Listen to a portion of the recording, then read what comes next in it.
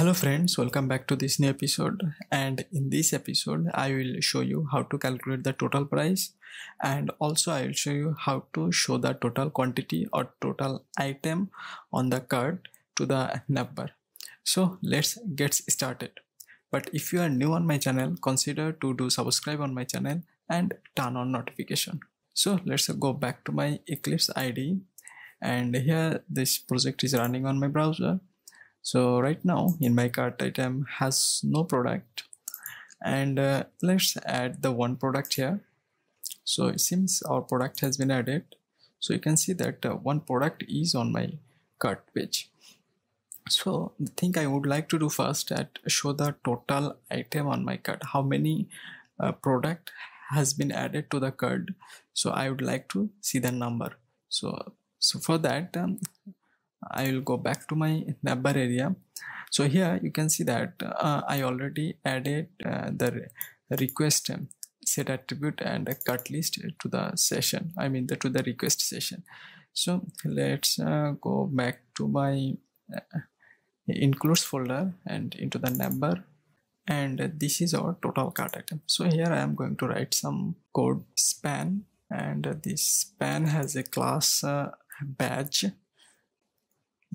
and batch danger. So in our cart page we added this request attribute. So that means now we can use this attribute in our project. So how to use that? So I'm going to copy it and JSP expression tag, and you can just paste it cart list dot, we can say size. So this size will give us the total item on our cart. Actually it will return us the total cart size.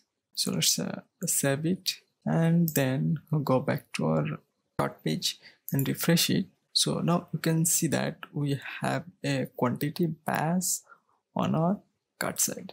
So it seems it's stuck with together. So we can set a padding here, x1. So refresh the page. So now seems it's okay. Okay, now cart quantity is here, but what if I go back to home page, you can see that we lost our cart quantity. So how to get it back? So for that we need to add this request scope in our every page. So let's copy this item, Ctrl+C, and go back to your index page, and underneath this get all product, paste it here. So meantime I don't need this cart item, I also don't need this, I also don't need this, but here I would like to import it. So by util.array list. So here we can say make it list, Ctrl+S. So now if I goes back to my home page again, so now you can see this cart item. So but for that we also need to set it to a login page and registration page. So go back to login page, so paste it here. Also go back to, we don't have registration page right now, so we don't need to paste it here. So also we need to set it in our order space. So that's all. Save all pages, then refresh it. So index page it's available, go to cart page is available, go to login page. It seems something error here. Okay, what's the error? So it seems that we don't have the import statement. Just copy it and paste it here, save, then refresh. Okay, now it's working perfectly, and login. Okay, now if I goes back to order page, it also seems that what is null. Then in order page we also need that import statement, Ctrl+S, and refresh the page. Okay, now it's available in all the pages. Okay, so let me close those all, index page, login page, order page. So now it's the time to show a total price in this area, this total price. Now this total price is hard coded, so I would like to show that using dynamically how many products we have and how is the total price of that quantity. So okay, let's add to another product in our cart. So it's added, it's 2. Now it's showing total 2 items. So let's go back to our product DAO, DAO resource class, source and DAO. This is product DAO. Here I'm going to create another method which is public double and get total cut price. So here I'm going to pass a array list and which is a cut list. First of all, say double sum equal to 0 and then just return that sum. So here I'm starting with a try catch block to handle exception. E dot print structures. Okay. And here the things I would like to do, I will get the price, all the price from the products and then calculate it.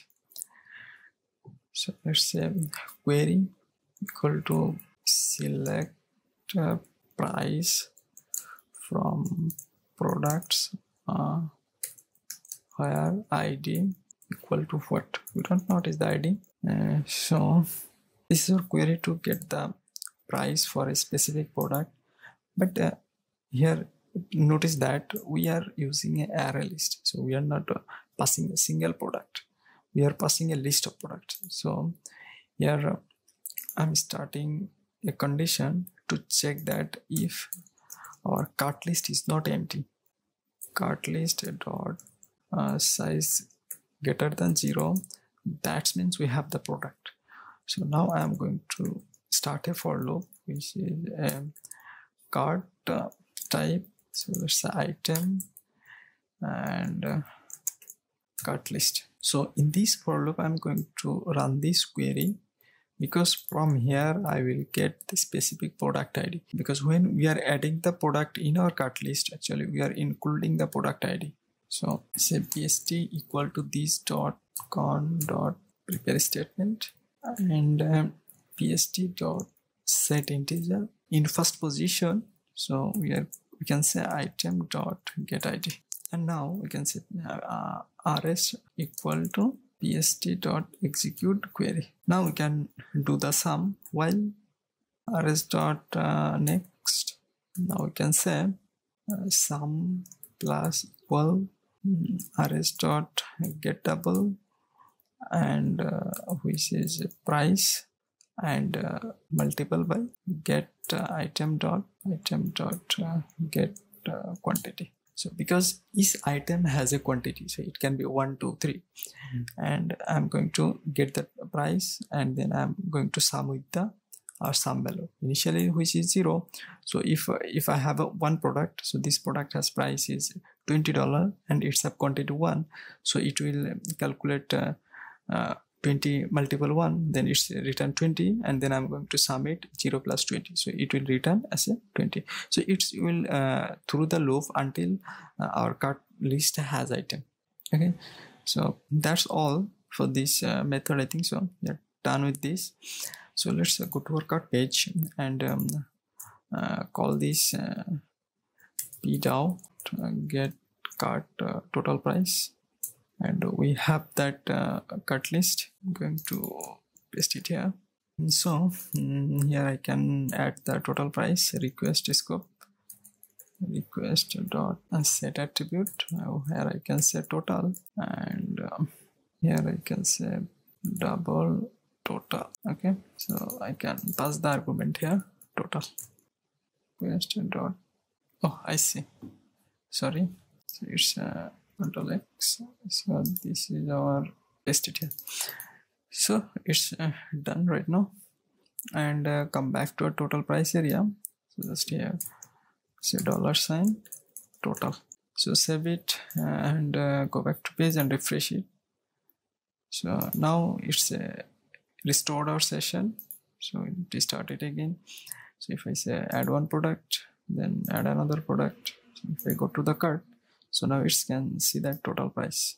Okay, so if I add this one here, go to the cart page, now can see that we have the total price is here. So add one more, go to the cart page, now you can see 914.49 cents. So it's returning the total price. Okay, so if there is no product, so I would like to show that is 0. So how to do that? So let's come back here. So let's write a condition here. It's total, and this is if there is a total, then it will show the total, otherwise it will show 0. Let's go back to our page and refresh it, and we are getting an error here. So what is showing that cut number 44. Okay, so we need to set a condition is total greater than 0, then it will show. Okay, now it's okay. Let's say restart the server, then it will destroy our session, and there we can see the total price is 0. Seems our project has been started, and here you can see though we have now 0, because now there is an item in our cart list. So if I add 1, then you can see this 1, and this total price is 69.99. And now what we will do, we also need to link our this href to the increment and decrement. So that for that I'm going to create a servlet which is increment and decrement. So new, create servlet, quantity, increment, decrement, servlet. Click on next, and then edit the URL. Click on edit, which will be quantity under dash increment and dash decrement, and remove this servlet. Click on OK. Next, we just do get, do put, and do post method. So we also need constructor from superclass. Click on finish. So okay, so how to do that? So click on this quantity, increment, decrement, copy it, go to the cart page, and paste it here, and also paste it here. So right now it's the same. I'm just going to check it. Print writer out equal to response dot get writer and out dot println increment, decrement, servlet. So I'm going to restart our server. Okay, it's restarted, and if I go to cart, homepage, and add to cart, add to products, and go to the cart page, and if I click on this increment or decrement items, it goes to our quantity, increment, decrement, servlet. So if I click on here, so we'll goes to that servlet. So in next video I will add some condition to this URL and get the data in our servlet, and we will set the condition how to increment and decrement the quantity for the cart product. So see you in next video.